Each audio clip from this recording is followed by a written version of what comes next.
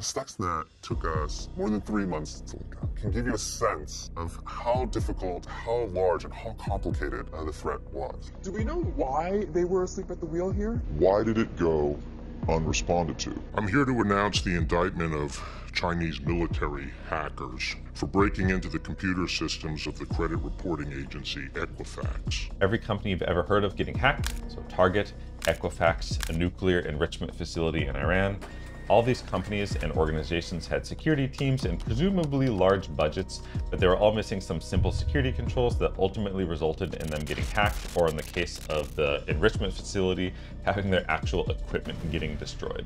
Security controls is one of the most basic topics in cybersecurity, but it's also one of the most important, so I'm going to do my best to break it down in this video in a way that makes intuitive sense. Here's a simple way to think about security controls. Basically, a security control is anything, like literally anything, that helps protect confidentiality, integrity, and availability in a business. And an even simpler way to think about this, a security control is just something that protects something else, is the most basic way to think about it. So if you think about multi-factor authentication, that's a security control. Timely patch management, like updating your programs and operating systems, that's a security control.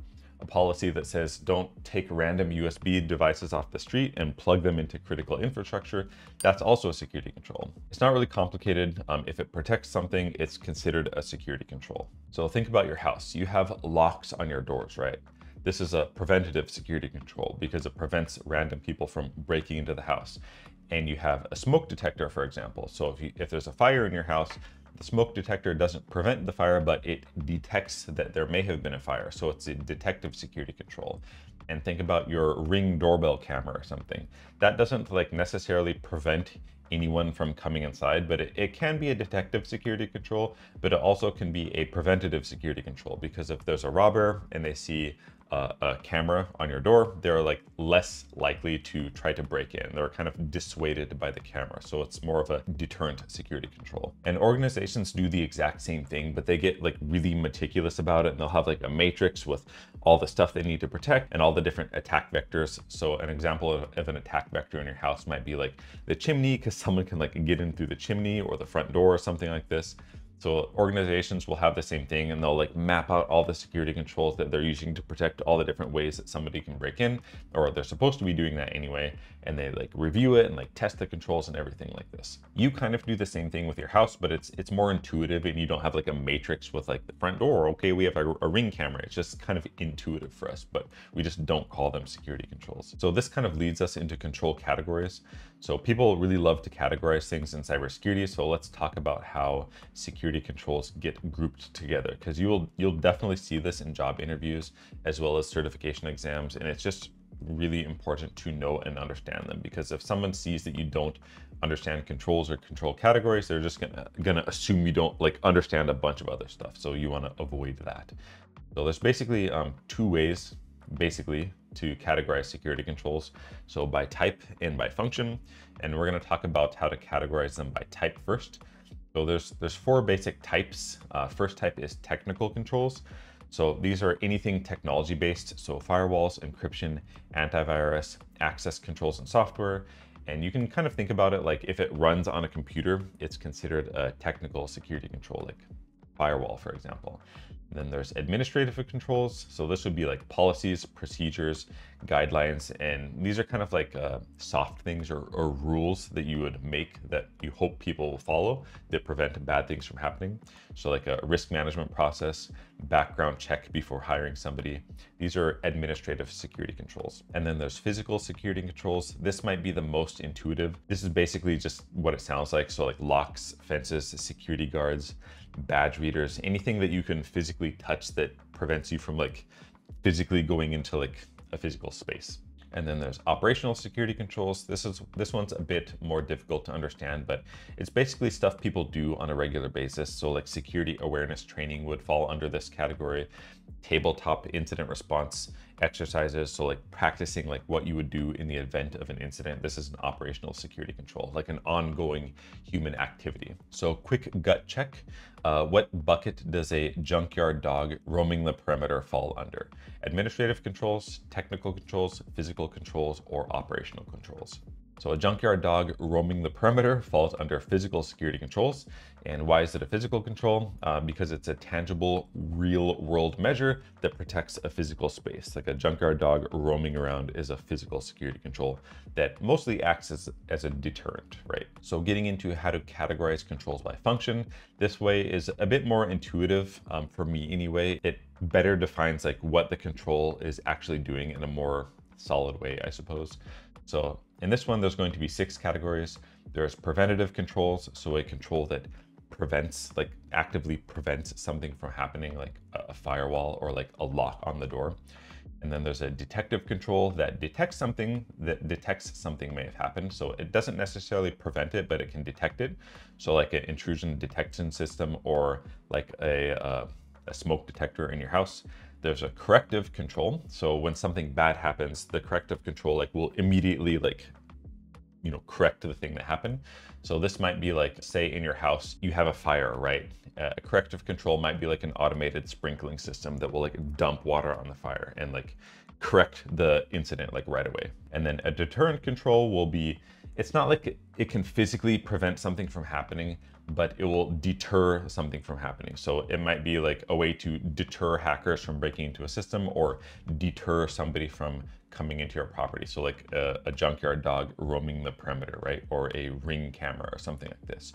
Or even like a landing, like some kind of like a notification on a website. Like this is a federal website. If you break into it, we're gonna come after you when you have unlimited budget. This is a deterrent control. And then there's recovery controls. This is a bit confusing when you compare it with corrective controls, but recovery control is more like long-term and wide scope. So corrective control might be the water like immediately dumps on the fire, but the recovery control might be like a plan that you have in place to like, okay, I need to like contact the contractors to come and like fix the water damage, and I need to get in touch with insurance, like blah, blah, blah. Like this plan would be a recovery control. And in terms of like cybersecurity and business, this might be like a business continuity plan or a disaster recovery plan, like a more like long-term kind of like plan that you have to recover from something large.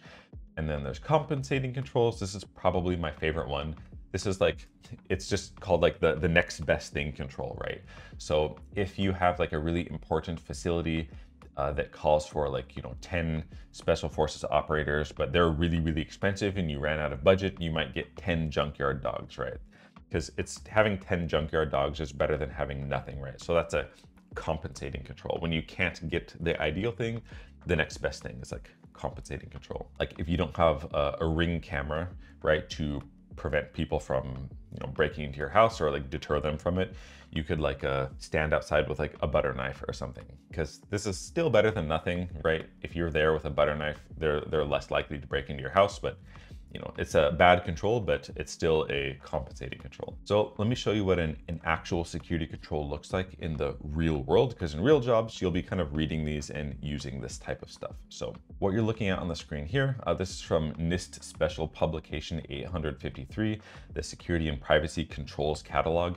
I'm going to make a video that talks about this in depth, but you can kind of think about this as a catalog that has like, quote unquote, like all of the security controls, like, you know, not all, but, you know, basically all of the security controls. And you can see them, all the different control families here are like the different categories of controls, like personnel security, risk assessment, etc. So we're going to look at access control. This is going to be something really familiar to everyone watching this.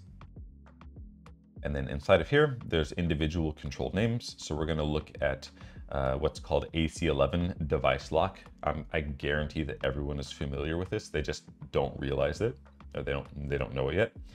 But the way this control is defined is AC11 is prevent further access to a system by initiating a device lock after X time period of inactivity, or requiring the user to initiate a device lock before leaving the system unattended, and retaining the device lock until the user reestablishes access by using established identification and authentication procedures. So this is like really complicated way of saying like, after 5 minutes, for example, of non-use, your device, whatever it is, will automatically lock.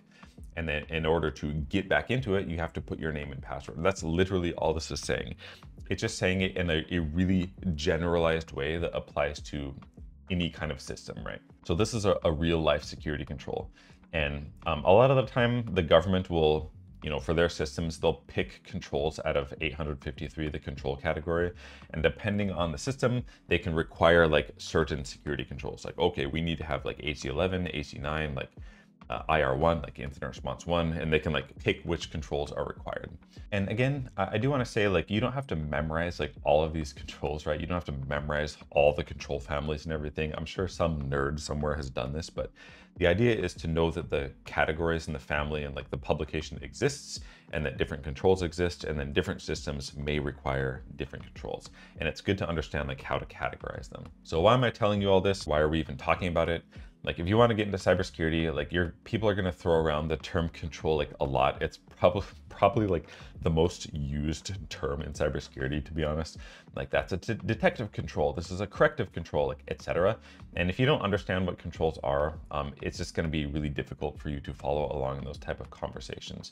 And more importantly, like, all these big frameworks and special publications like NIST 853, like NIST Cybersecurity Framework, the CIS controls, PCI DSS, DISA-STIG, all of these things use controls in like some way, shape, or form, and it's just really important for you to understand them. Especially when you're getting into interviews, it may seem like trivia, like someone might ask you something like, as a L2 security analyst or L1 SOC analyst, like, what is an example of a preventative security control that you might find in a SOC? They ask you something like this, and if you don't know what control is, or you don't have examples of preventative security controls and you just can't answer, it's indicative that you probably don't know like other things. And this is one of those like core basic things that you should really strive to understand. This is a really good opportunity to use ChatGPT or one of the other LLMs to further solidify your understanding of security controls. Like, you could say, give me an example of preventative controls, give me an example of detective controls, and you can have a conversation with it like this until you have a really good intuition of how to categorize the different security controls. So no pressure, obviously, but if you're serious about getting into cybersecurity, or you just want real non-sandbox hands-on experience with actual enterprise tools in a live shared network, you can get all of that in the Cyber Range. In the past year, we've done about 100 employment verifications. That is like real employers reaching out to us to confirm experience for people in the community that have actually landed jobs. When you onboard into the community, you'll get issued credentials for access to our company's actual network, which is a real live corporate environment with over 1,200 users and fully licensed enterprise security stack with platforms like Tenable Vulnerability Management, Microsoft Defender for Endpoint, and Microsoft Sentinel. And just like at a real security job, we'll provide training covering everything that you'll encounter, from enterprise vulnerability management to threat hunting to general security operations as well. And you'll get experience and training better than if you were hired as a corporate junior SOC analyst. Every week, we also have a cybersecurity threat hunt and capture the flag challenge where you can compete for cash prizes while building legit resume experience at the same time. And this isn't a simulation, it's like real infrastructure with real users, real attacks, and organic logs that you'll have hands-on access to. So if you're interested, check out the link in the description, and we'll see you in the next video. Bye-bye.